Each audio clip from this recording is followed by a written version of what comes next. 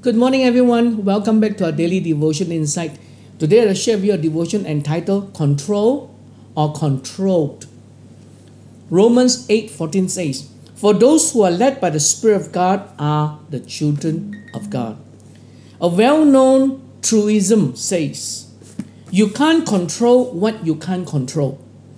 As obvious as this platitude is, it is still ignored by many people based on the amount of worrying we do.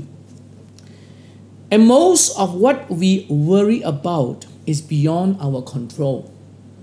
What we can control is actually very limited in scope compared to what we can't control.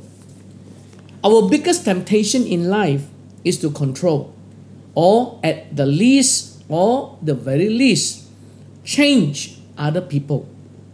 We allow the words and actions of others to cause us undue stress when in fact what others say or do is not really under our control.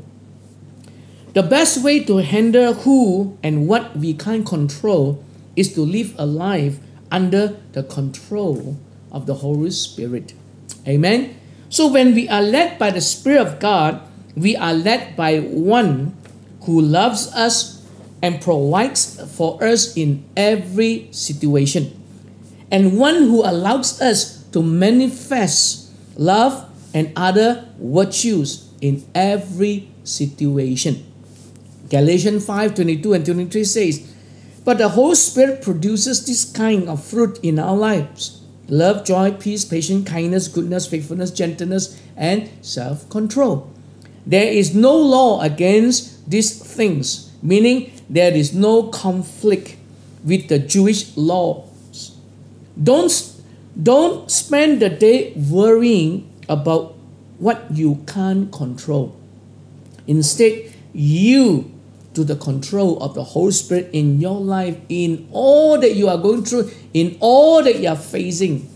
Especially when you're not happy with circumstances and situation of life, you're not happy with certain people in your life. Let Him, let God, let the Holy Spirit guide you and equip you for every circumstance in life. Amen. Learn to yield when you can't control. Learn to yield to the Spirit of God, and He will guide you through. Amen. Augustine says, "Man is most free when controlled by God alone." One more time. Man is most free when controlled by God alone. Amen. You have a great day, and God bless you. Father, bless the people. Have a great day in Jesus' name. Amen. Blessings.